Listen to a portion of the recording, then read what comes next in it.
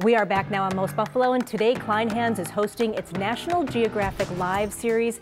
Today's presentation will be with an award-winning filmmaker, Bryan about his adventures traversing some of the most remote places on Earth, going above, beyond, and then beyond that to tell important stories and take viewers places beyond their imagination. And joining us now to talk about the event is Bryan himself. It's such a treat to have you here. Thanks so much for your time. Yeah, thanks for having me. I want to talk to you first about the name of the presentation, which is Capturing the Impossible. It kind of says a lot. How do you describe what this show tonight is all about? It's a show about my work as a filmmaker, and I, think a lot of the projects that we do, they usually start with that word. People think, oh, that would be impossible. Yeah. There's no way to capture it. There's no way to do it. And that, for me, is usually the motivation to go for it. Because if something is on that edge of possible or impossible, it's usually a really good story. Yeah, watch this. One of your harrowing adventures was right in our backyard here. It was the first ever ice climb on Niagara Falls. So I feel like we could fill an hour talking about that. But what was your biggest takeaway from that project? This place is really cold. It was incredible. I mean, we were at Niagara Falls during a polar vortex when Will Gadd was the first person to climb Niagara Falls. And I think it was an example of one of these types of projects, something that people said was impossible.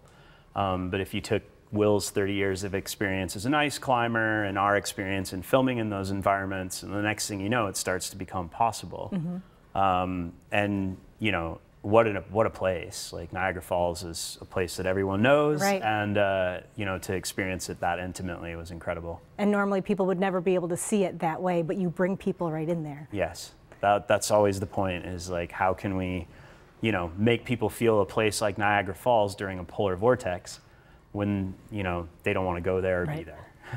We live in a world of social media where people do so many things, wild things, for likes and clicks and attention. And you say that you adventure with purpose. How do you define that? I think usually every story that we tell will take people into a landscape or an environment, and they'll probably learn more. And you look at some of the events or the activities that we're doing, and some people would say, oh, that's like adrenaline, this is a stunt.